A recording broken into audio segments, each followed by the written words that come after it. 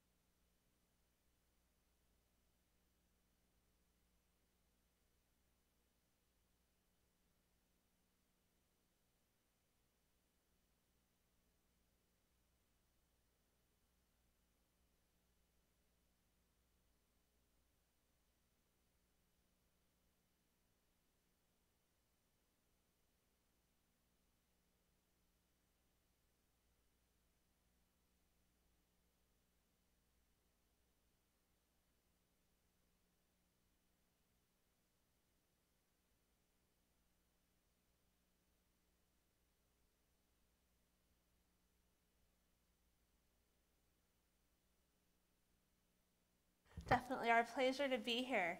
And as part of the Housing Element Workshop, we're going to just go through a quick overview of what a housing element is, what are the state requirements for a housing element, provide just an overview of the data that will be included in the housing element.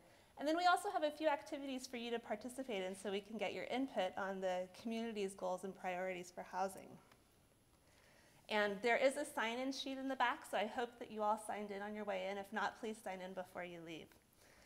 So the housing element is one of the 7 required elements of the general plan. And the purpose of the general plan is to provide a long-term vision for future growth within the city and its planning area over the next 20 to 30 years. It reflects the goals and values of the city and also strives to balance growth, conservation, and quality of life. State law requires that the housing element be a slightly shorter period document. Most housing elements look at a 5 to 8 year period. And state law also identifies a specific schedule for the housing element update process.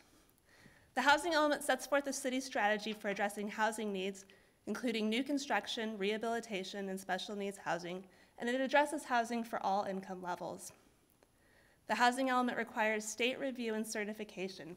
It's submitted to the State Department of Housing and Community Development, which we commonly call HCD. Why update the housing element? Many communities don't find the housing element update to always be an enjoyable process because you typically have to go out and look for land, look for sites to provide affordable housing, and that can be a controversial process. It's necessary to update the housing element in order to have policies and programs that address the city's current housing needs, to comply with state law, and then also in order to be eligible for various housing and bond funds. There are state transportation funds, there are local government funds that are available, and those often require a housing element that's been certified by HCD. So, since the city's last housing element update, there have been several changes to state law. Starting in 2006, Assembly Bill 2634 required that extremely low-income households be addressed.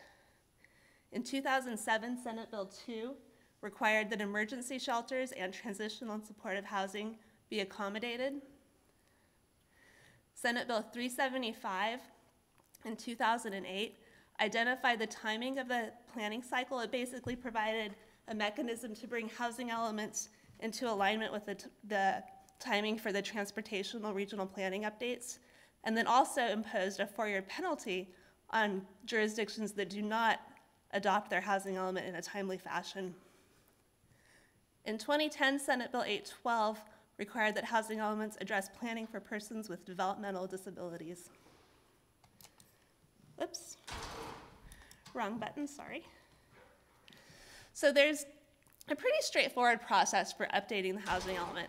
The first step is to update the data used in the housing element, the housing needs analysis, and to review the implementation of the city's existing housing element. That information is then used to prepare a draft housing element. The draft housing element goes to the state HCD and to the public for a 60-day review period. And during that time frame, we typically have some informal conversations with HCD regarding their review of the housing element, and we often make changes to it to address HCD's comments before you get a formal letter back from HCD. Once the housing element's been revised to address HCD's comments and concerns, it then goes to the Planning Commission and to the City Council for review and adoption. Following that, it's submitted back to HCD for a 90-day period, and hopefully at the end of that, it becomes certified. What's HCD again? That's the State Housing and Community Development Department. So, what goes into the housing element? It has 5 primary sections. There's a housing needs assessment, a discussion of constraints to housing, identification of resources available for housing development, an evaluation of the city's past accomplishments, and then a housing plan that sets forth the city's housing strategy.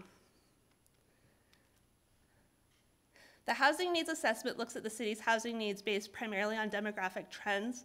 It looks at population and household growth, the city's current housing stock, the existing housing conditions, the number of affordable units, whether or not households are overpaying for housing, and then it also looks at some employment figures. The housing needs assessment is also specifically required to address special needs groups, and these are specifically identified by state law. These include the elderly, disabled, developmentally disabled, large families, single parents, farm workers, and persons that are homeless or at risk of homelessness. In addition to looking at the housing needs based on census data, the city also has to accommodate its fair share of regional housing needs. And the regional housing needs allocation process starts at the top, so it starts at the state. The state allocates numbers to each of the regional councils of governments. Those councils of governments then allocate numbers to the member jurisdictions. So in the case of Ripon, the San Joaquin Council of Governments received an allocation of 40,360 units for the 2014 to 2023 planning period. And then Ripon has, from that allocation, Ripon received an allocation of 1,480 units. And excuse my, my breathing here, my baby sometimes sits on my lungs a little bit, and I get out of breath. So the city, as you can see, received a small portion of the overall allocation for the San Joaquin Council of Governments. From 2001 to 2014, Ripon received an allocation of 1,190 units. And as part of the housing element update, we'll prepare a 4th cycle housing element that looks at the 2001 to 2014 numbers, and then a 5th cycle housing element that looks at the 2014 to 2023 numbers. The city isn't required to build these units, but rather has to look at how the units will be accommodated. Is there adequate land? Are there adequate programs in place to encourage the units? So the city is not required to develop 1,480 units, but rather just to ensure that they're accommodated. And looking at the allocation in more detail, the 2001 to 2014 allocation, which will be addressed in the first housing element, the 4th cycle housing element that is being prepared, is broken down into 188 units for extremely low income households, 187 for very low, 234 for low, 229 for moderate, and 352 units for above moderate income households. And to the right of the unit allocation, you'll see the amount of acreage, of land acreage that's necessary to accommodate those units. When looking at the extremely low, very low, and low income groups, these are considered the lower income groups. So they're all accommodated on multifamily land. So state law requires that the city identify adequate multifamily sites to accommodate these units. The exception is if the city has approved projects with affordable units that are not multifamily, then those units can be subtracted from the overall total. So in looking at the amount of acreage the city would need to accommodate its lower income allocation, for 2001 to 2014, the city would need about 27.2 acres of multifamily land. And as part of the North Point specific plan process, the city has identified 24 acres, so there's a few additional sites that will need to be identified.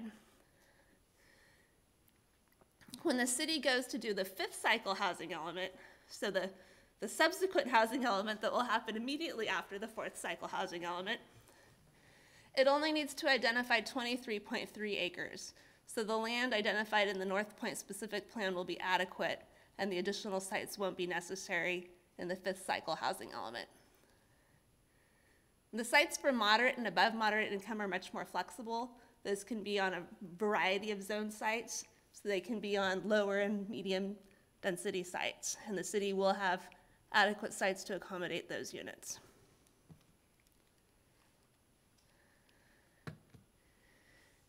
In addition to identifying the vacant and underutilized land that's available to accommodate the city's housing needs, the housing element also looks at other resources available to encourage the development of affordable housing. These include CDBG and home programs, and then also programs specific to the community. And the city has its below market rate program, which is currently on hold, but has provided a lot of affordable housing in the past. The city has a density bonus ordinance that complies with state law, and then also provides housing incentives for projects that include an affordable component.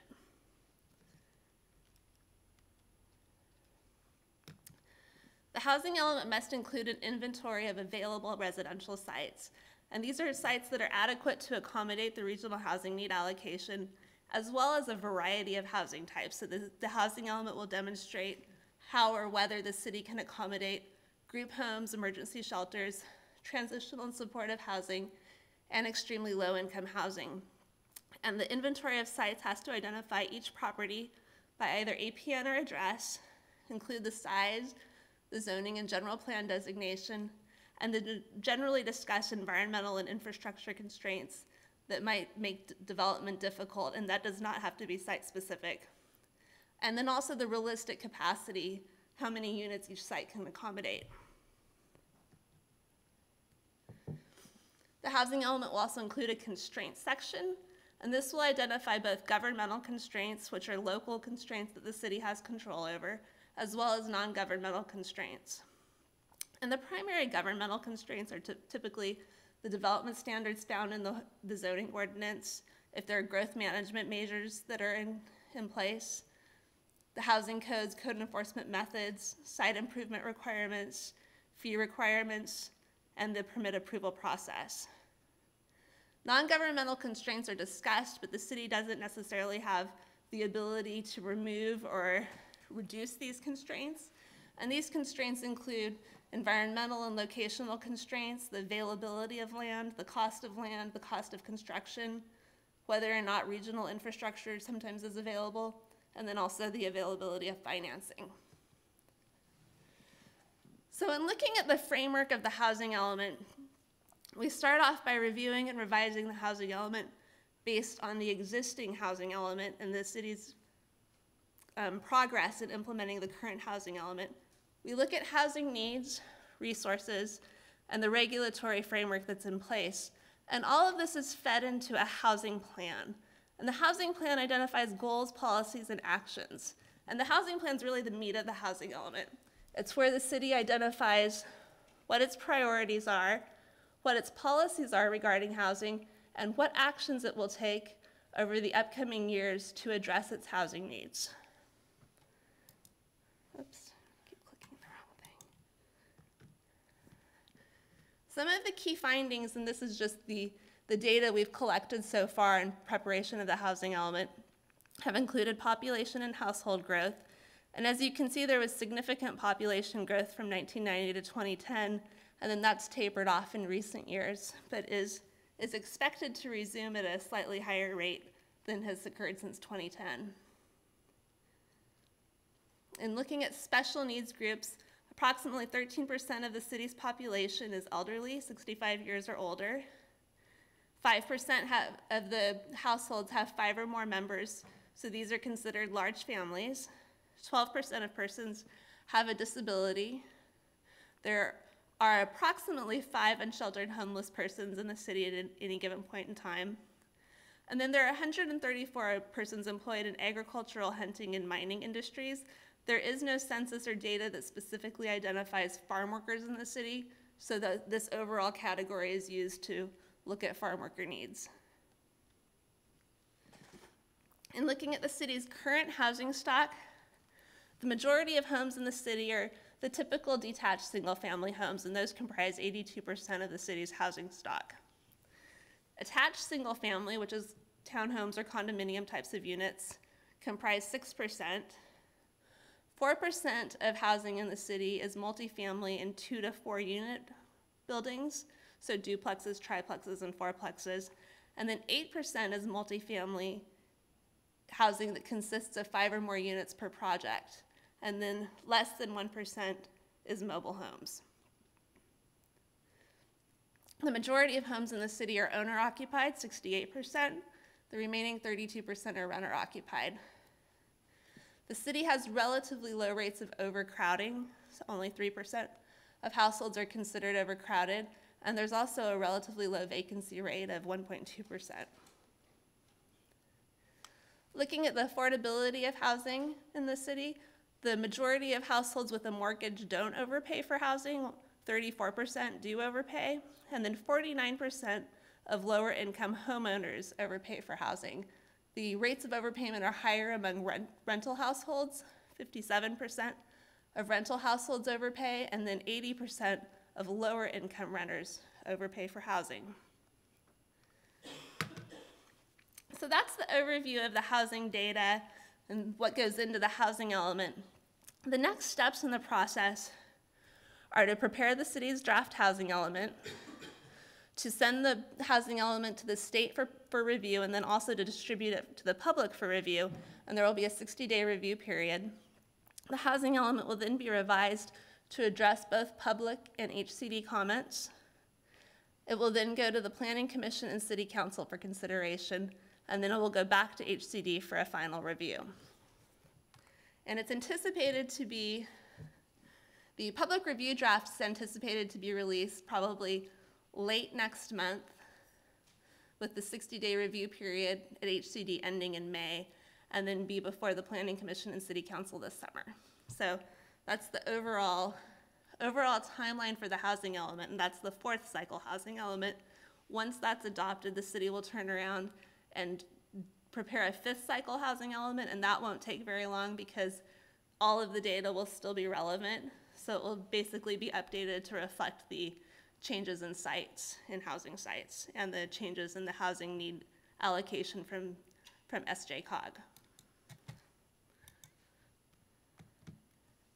So we have a couple of activities for you, and the first one is our oh so exciting Post-it notes activity. And in this activity, we're going to ask you to identify the city's top housing needs. So what types of housing are most needed? This can be single-family, apartments, senior housing, housing for disabled persons, housing for the working class. So just, it's a very broad and encompassing question, what types of housing are needed? Are there groups or segments of the city's population that have difficulty accessing housing? Is housing hard for senior persons to find? If a disabled family is looking for a housing unit, is it hard to find a unit that would accommodate their household's needs? And then are there housing and human services that need to be provided or improved? And then also, are there regional services that should be more accessible to the local residents? And are you handing out Post-its, Ben? Yeah. Okay. So Ben's going to hand out some Post-it notes and some pens. And go ahead and fill out 2 to 3 per topic. So for each of the housing needs, you know, just fill out a couple. And then also we're looking at constraints to housing. What constrains either a developer from building housing or a household from obtaining housing. So are there constraints to providing housing to underserved groups? Are there barriers to developing or providing adequate housing? Do the city's development requirements impede the development of housing? And is there a lack of funding mechanisms, particularly for affordable housing?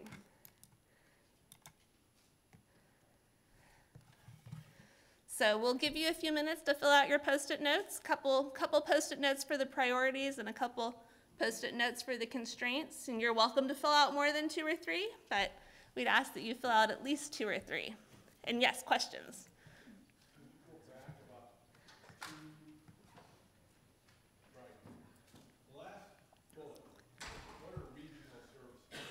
So that is a very broad topic. Regional services could be services for homeless persons. It could be services for senior households, housing placement services, could be health and human service type services for disabled households. So just services that aren't necessarily provided by the city or at the city level, but that are available on a regional level.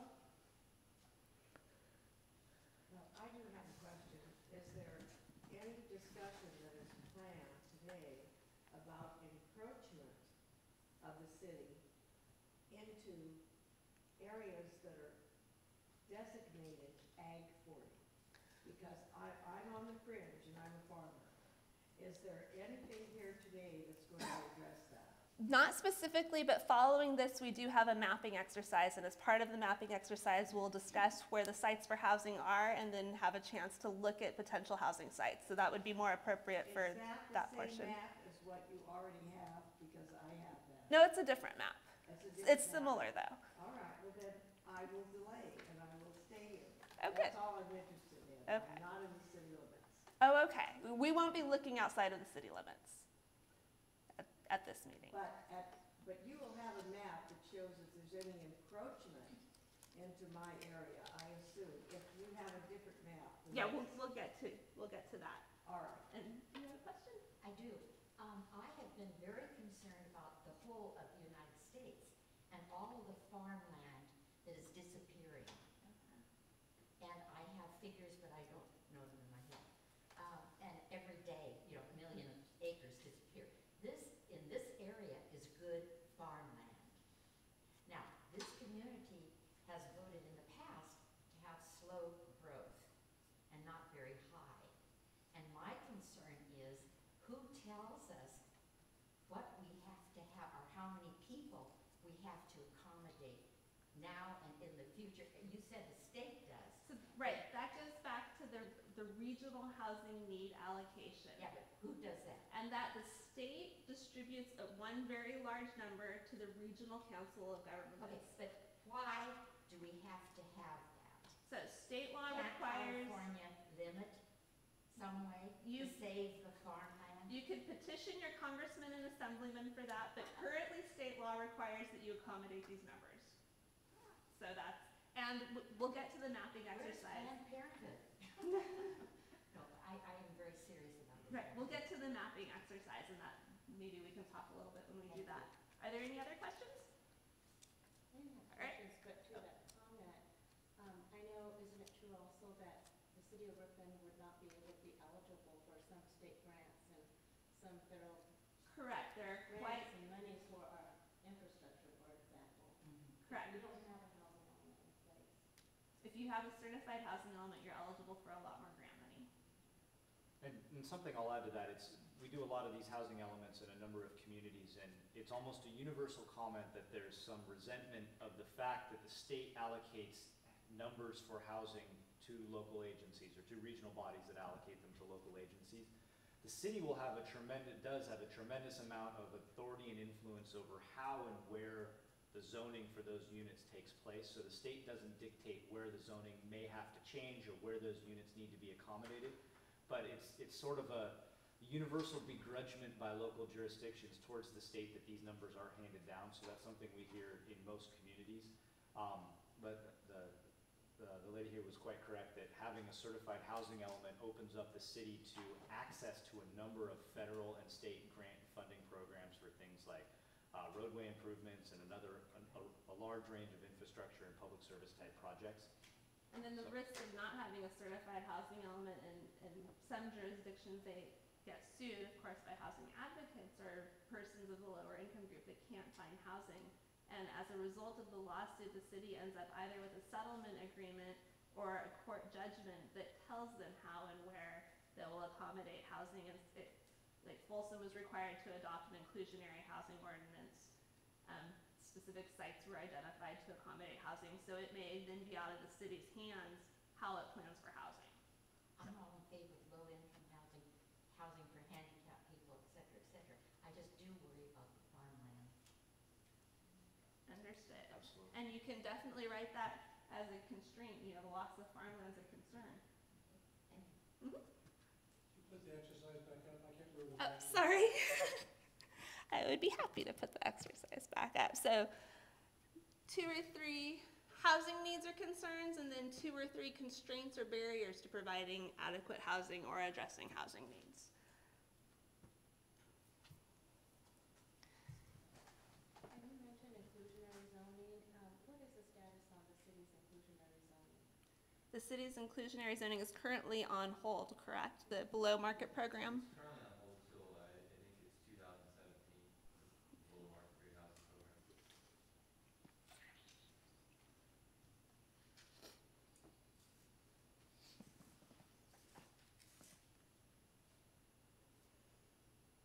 So our hope, once you guys have a chance to jot down your thoughts on your posties, is don't be shy, just jump on up, stick them up there on the board.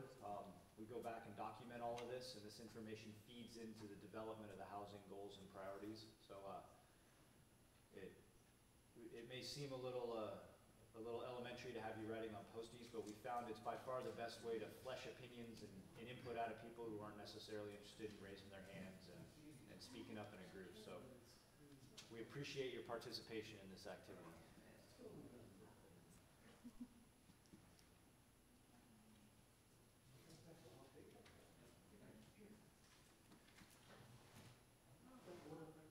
Yeah, Yeah, just priorities and constraints.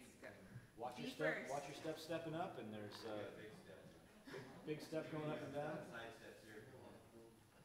You can't read mine because it's not very clever.